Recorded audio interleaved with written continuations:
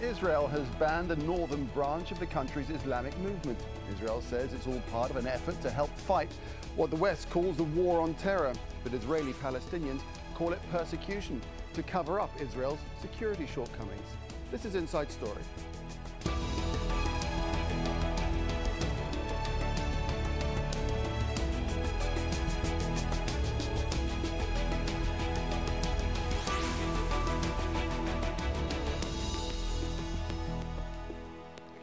Hello there and welcome to the programme. I'm Nick Clark. Israel's decision to ban the northern branch of the Islamic movement has stirred controversy among Israeli-Palestinians, as well as some members of the Israeli security establishment. The Islamic movement, which has a northern and a southern branch, says its aim is to contribute to and strengthen the social fabric of Muslims living in Israel. But the Israeli government sees it differently.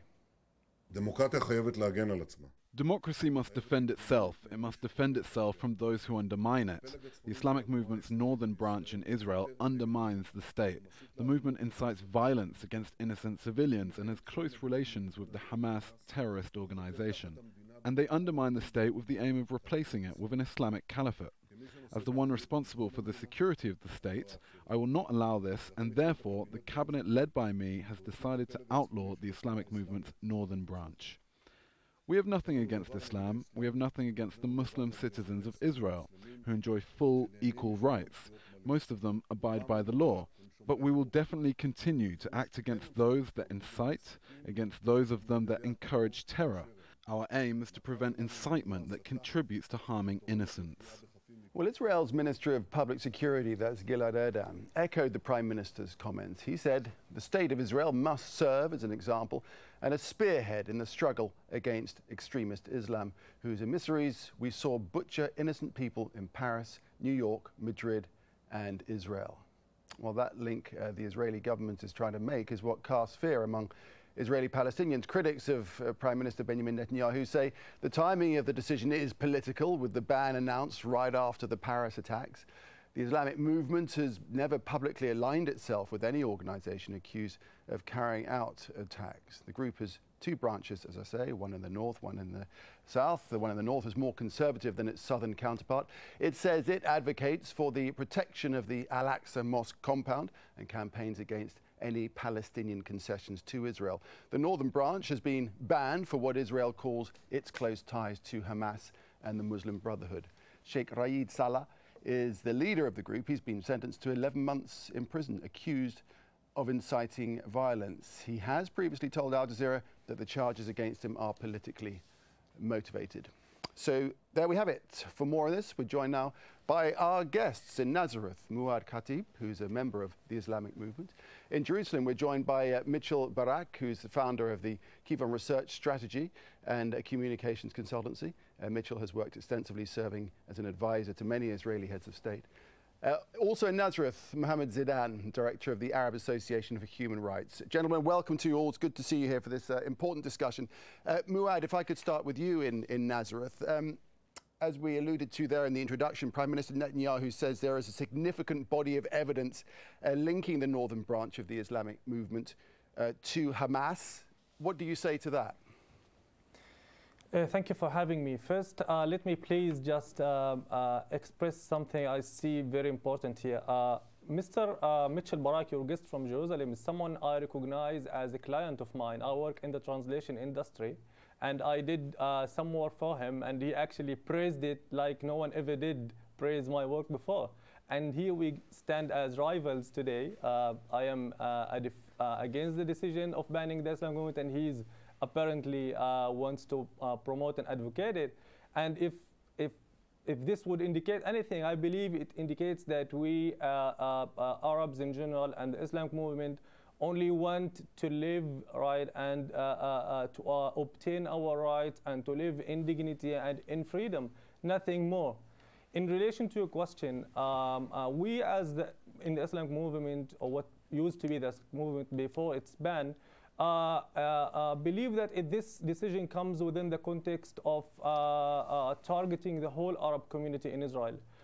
There has been no single proof or concrete evidence against the Islamic movement that shows and testifies that it is involved in one way or another in supporting what Netanyahu called terrorism, or that it has links with Hamas, or otherwise they would have presented those evidence. But in fact, Netanyahu just wanted to exploit the recent tragic incidents in Paris and wanted to show the world that, look, we also have Muslim or Islamic extremists in Israel, and their fate is the same as ISIS, or whatever it is called. But in fact, the Islamic movement was the first, and its leaders were the first among the Muslims in the world who went to condemn ISIL and its atrocities against Syrians before Europeans or citizens of Paris. Right. And Mr. Netanyahu also saying that the Islamic movement has designs on an Islamic caliphate. Is that true? The Islamic movement has a belief. It's a religious movement, and they believe that in some time in history there would be a caliphate like it was before.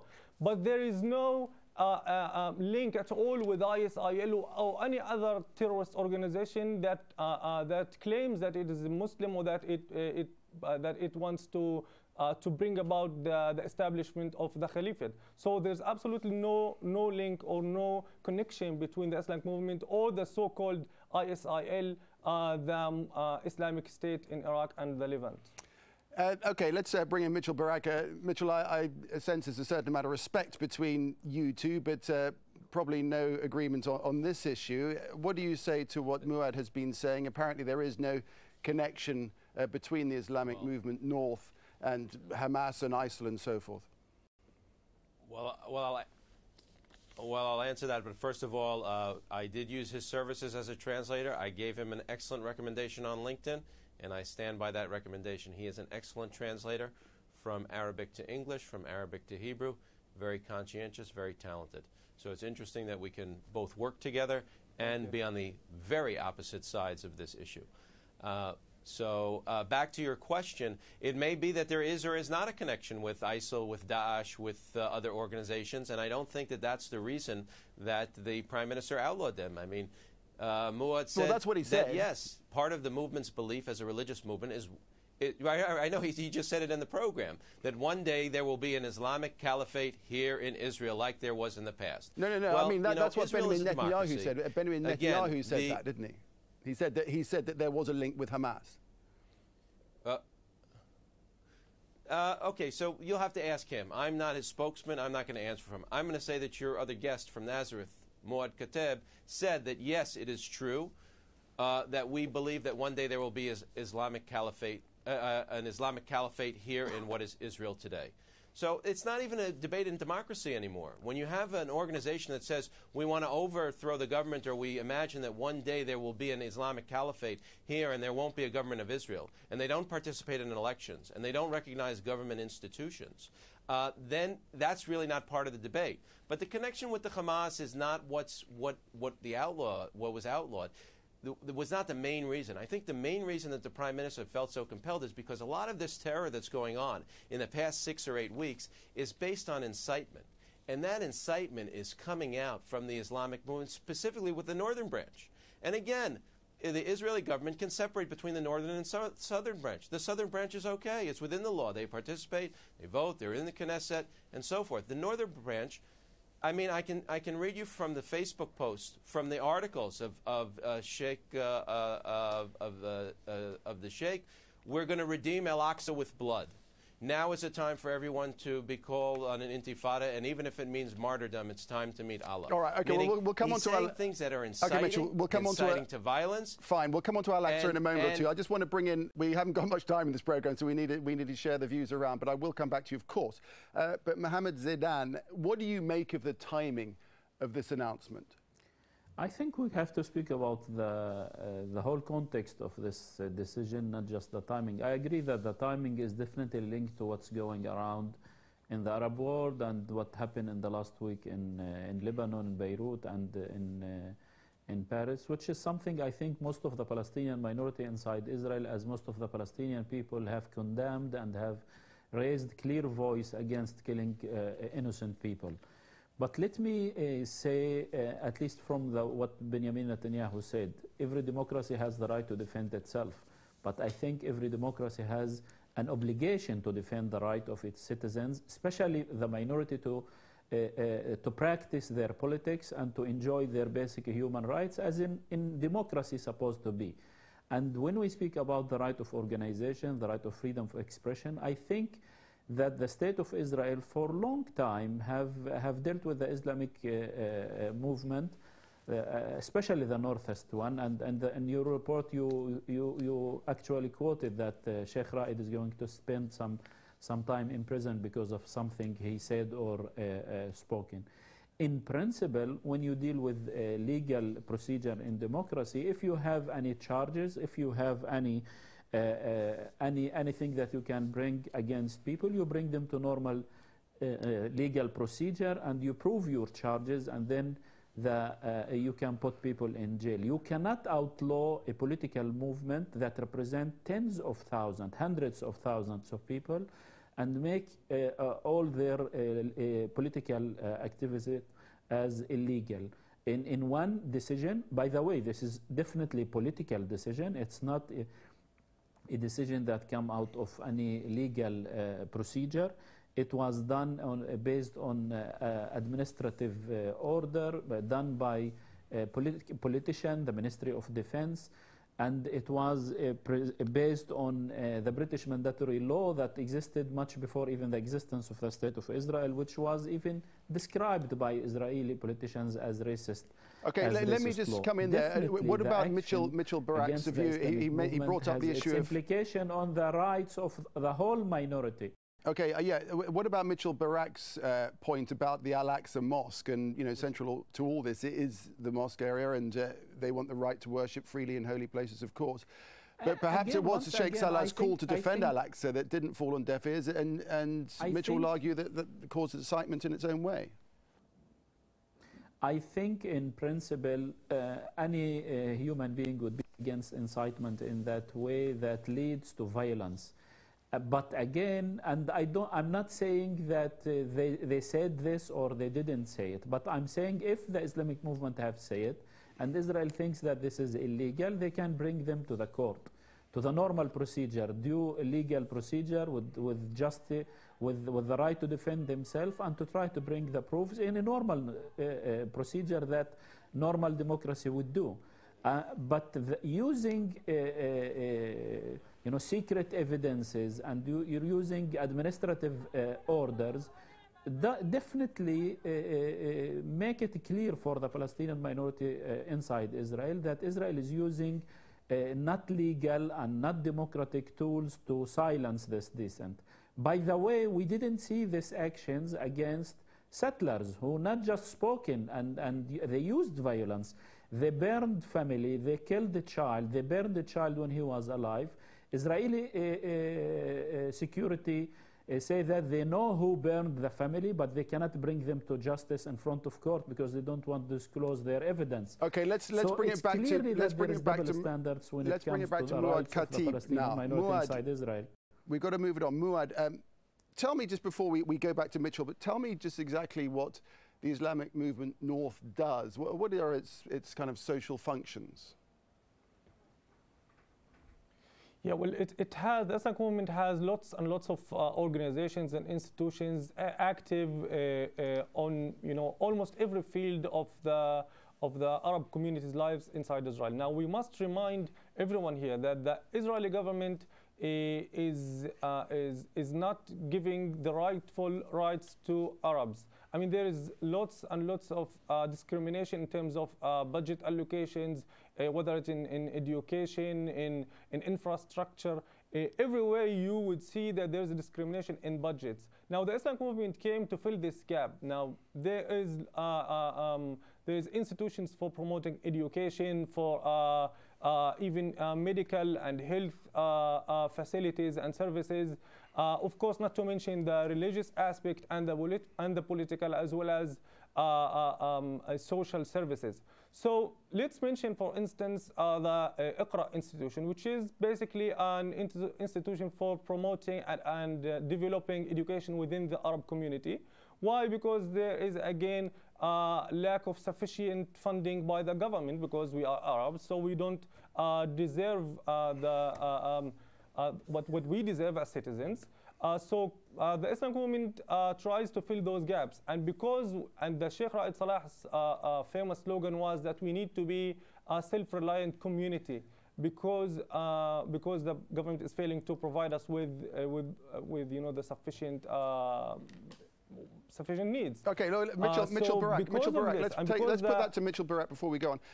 So it seems as if, to me, even what we're hearing, that the Islamic Movement North provides fills gaps in the community. It actually provides a good social service. Yeah, it's just it's a great social welfare organization. Except on their website in May 2014, it said, "Let us go together to Al-Aqsa Mosque and call Allah Akbar. The Muslims come day and night from the east and from the west, chanting, 'With spirit and with blood we will redeem you, Al-Aqsa.'" Would you like some more quotes? I don't think you really need it. Meaning, I think that the Sheikh Saleh has said enough things about fighting the occupation, about martyrdom, about imagining people meeting Allah from the Temple Mount. I think the incitement is enough. And a lot of what we're seeing here in the last 8 weeks in Israel, the attacks that are carried out by everyone, and what we're seeing in Paris are people that are reacting to incitement. Now, the interesting thing is, if you remember in the beginning of my remarks, I separated between the Northern Islamic Movement and the Southern Islamic Movement in Israel, and I said, in the Southern Islamic Movement in Israel, they vote in elections, they're part of the Knesset. Okay. It's ludicrous. You've made that point already. Can complain about he can complain about financing and not getting budgets when they don't participate in the elections and they're not in the Knesset. Okay, who's going to look out for them in the Knesset if they're not participating and becoming elected? But sorry, I mean, we are talking about the Islamic movement, and you bringing in quotes from here and there. You can't just justify such a decision to ban this very major political movement that represents a very large portion of the Arab community by claiming that Sheikh Ra'id Saleh said this. You have to bring real evidence that shows that the Islamic movement has been indeed involved in targeting or inciting against Jews or against Israelis. It's from your website. Just let me finish, please. Let me finish. It's from in fact, your the website. Most from your website. I'll give you something else from your website. No. Hold on, Mitchell. Let Mouad speak. Look, and when someone like Bennett or Lieberman or even Netanyahu said that anyone who is suspected of throwing stones on soldiers, he can be shot and killed on the spot. I mean, that's cold-blooded murder that happened about 90 times. About 90 persons, including 18 young men, children, were killed in the last 2 months only because they were suspected of throwing, or because they were planning to. We need to move on. I need to bring in Mohammed Zeidan. You two are going to bring in Mohammed Zeidan now. You two have been going hammer and tong for the last 5 or 6 minutes. We've only heard from Mohammed once. Mohammed, just notwithstanding this debate and this argument, does this exacerbate tensions? Does it actually do the reverse of what the Benjamin Netanyahu wants or says he wants? I think it, and I have to reply to a few things that were said by my colleagues in this interview.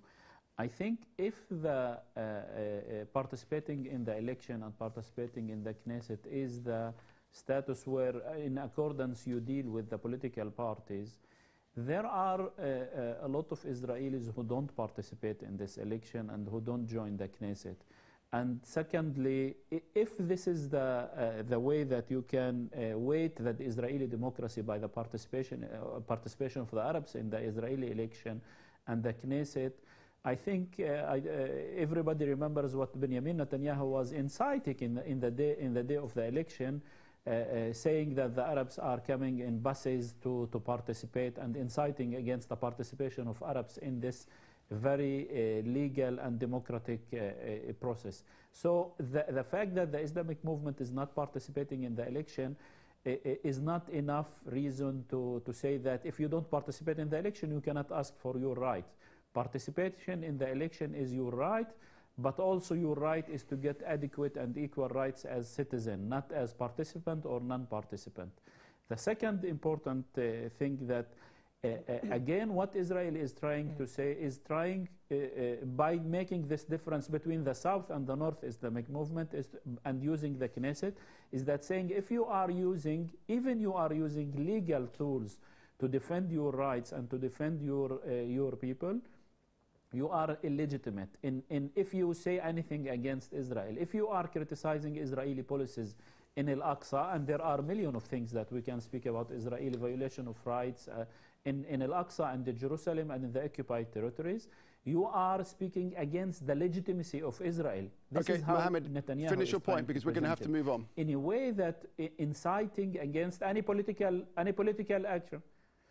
This is one thing. The second thing, I think that for the Palestinians inside Israel, and I think for also the Islamic movement, the people of the Islamic movement, we will not, as a community, as a minority, as part of the Palestinian people, we will not stop our struggle for our rights, either as citizens of the State of Israel or as part of the Palestinian people, and we will find a way to do it regardless of what the Israeli government. It didn't happen in the history. We'll have to leave it there. We've only got a few minutes left. Mitchell, Barak, I just want to bring Mohammed, I'm sorry, we're going to have to move on. We're going to have to move on. We've only got 3 or 4 minutes left. Mitchell, Barak, isn't it right to say that the Israeli security services, Shin Bet, have for years advocated against such a ban? Yeah, I mean, listen, I'm not in the Shin Bet, but what I've seen in the media corroborates what you're saying, is that they took issue with the Prime Minister's decision to do that, which is part of a healthy democracy where the military has one opinion and but they're the security services. They're the people that are paid to come up with the advice that perhaps the Prime Minister should listen to. Very often there are debates, healthy debates. It's constructive conflict within governments. You have it in the United States, you have it in the UK, you have it in France, you have it everywhere else. Sometimes even sometimes within the security establishment, where the Shin Bet will say one thing, the Israeli security services, but the army says something else. That's healthy. Isn't there a fear that if there are hardcore... What is clear-cut and should be stopped... Isn't there a fear that if there are hardcore activists, that they will become more radical, go underground, be harder to police? Yeah, but I think a lot of what's going on here, and the problem, and what we're seeing in the past 8 weeks, meaning, I mean, the Israeli army is, when Mouad says they're killing 90 suspects, that's not true. But when someone pulls a knife and starts stabbing someone, that's what he's referring to as a suspect, then we can agree. But when someone is in the middle of a terror attack, the army is going to stop that person. What's going on here, and a lot of these terror attacks, and a lot of where the Islamic movement in the north fits in, is the incitement. It's just everything that they say and how they do it. Again, the finest moment in our destiny is when we meet God as shaheeds in Al-Aqsa Mosque. Okay. The streets of Jerusalem. We've been through this. We've been down this path before. We've been down this path before. You've already read. Okay, you've made that point. I know, but when you say those things, we've already made that point. But when you say those things, and you have a guest. Okay, and you have a guest that talks about replacing the Israeli government. Well, let's hear from that guest right now. Mouad, what is your response to Mitchell? You see what we're dealing with here. Look, I think that when you need to judge someone or an entity, you have to judge them by their actions. And there is, again, not even one single concrete piece of evidence that shows that the Islamic movement has been involved. I want to ask Mitchell, my friend there, who killed Hadil al-Hashlamon? Killing of a young, she was a lady trying to cross that one checkpoint in Al-Khalil, in occupied Al-Khalil. And because she refused to unveil her face, she is a religious woman, and she refused to unveil her face, she was shot and killed on the spot, without trial, without nothing, without any excuse. And that actually started what started the last wave of violence. I want to ask Mitchell, how many people were killed? How many Palestinians? About 90. How many Israelis were killed in the last wave of violence? And now you're telling me that there's someone that the Islamic movement is inciting. The Islamic movement does nothing save we had two people calling people to pray in Al-Aqsa Mosque. That's it. By a Palestinian from Hebron. Gentlemen, at that point, I'm going to cut in. I'm afraid we have now run out of time. Gentlemen, we have run out of time. We have to move on. Do appreciate all your perspectives on this. We're never going to agree, but the show has come to an end. So thank you very much indeed, Mouad Khateb, Mitchell Barak, and Muhammad Zeidan. Thanks very much. And thank you for watching. As always, you can leave your comments on the program's page of our website, aljazeera.com. And you can post your views on facebook.com/AJ Inside Story, or just tweet us at AJ Inside Story. Thanks for watching. From me, Nick Clark, and all the team here, it's bye for now.